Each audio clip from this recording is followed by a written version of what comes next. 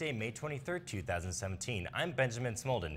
There was a suicide bombing at an Ariana Grande concert in England. We've got details. And I'm Larissa Loveland. So NASA sells you some moon dust. What do you do with it? Sell. Your CSN News starts now. Drumline auditions for fall of 2017 will be next week, Monday, Tuesday, and Thursday from 6 to 8 p.m. in the band room. If you have any questions, please talk to Mr. McEntee.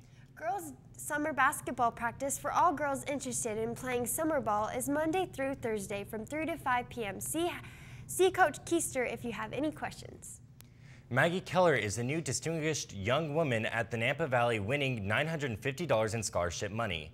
She will compete at state in the fall for $25,000 in scholarship money awarded. Maddie Capigan is the first attendant, winning $450 in scholarship money. Rachel Overman is the second attendant, winning $350 in scholarship money. We raised and gave away a total of $2,500. Attention social dancers. Next year, All Active Dance Club will also have a social dance chapter. Come to the Dance Tower C200 near the learning columns for All Active on Tuesday to vote for the next year's leadership. Come support Columbia High School cheerleaders at Chipotle in Nampa, 1471 Caldwell Boulevard on May 30th from 5 to 9 p.m. All of the proceeds will help out our cheerleaders. Make sure you mention Columbia's cheer team when you order. We'll be right back after this.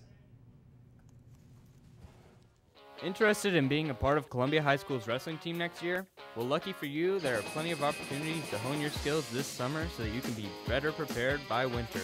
There was a meeting discussing all these options, but if you missed it, don't worry. You can still talk to Coach Katie in room B104 about summer camps.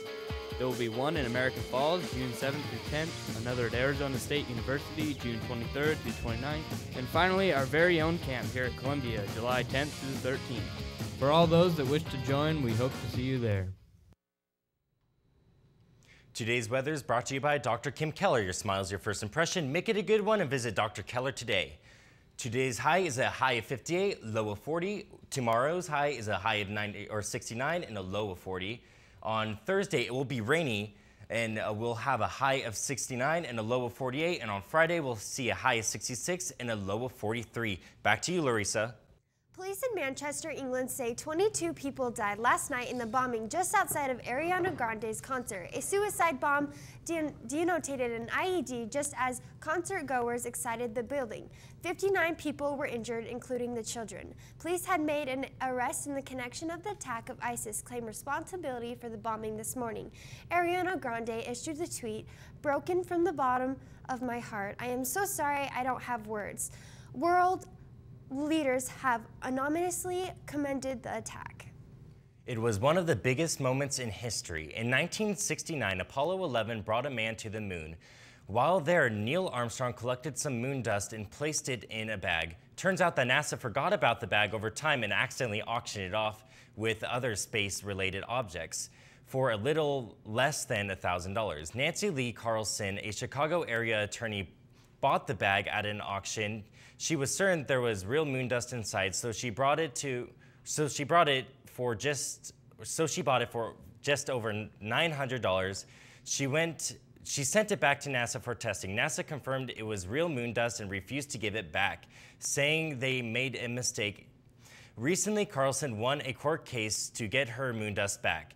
Sotheby's will be auctioning the dust, and it's expected to fetch $4 million. The SAT word of the day is deference, which means an attitude of yielding one's opinion to another's wishes. You could use it in the way, out of deference to the Queen, the visitors praised the fish soup, even though he did not actually like it.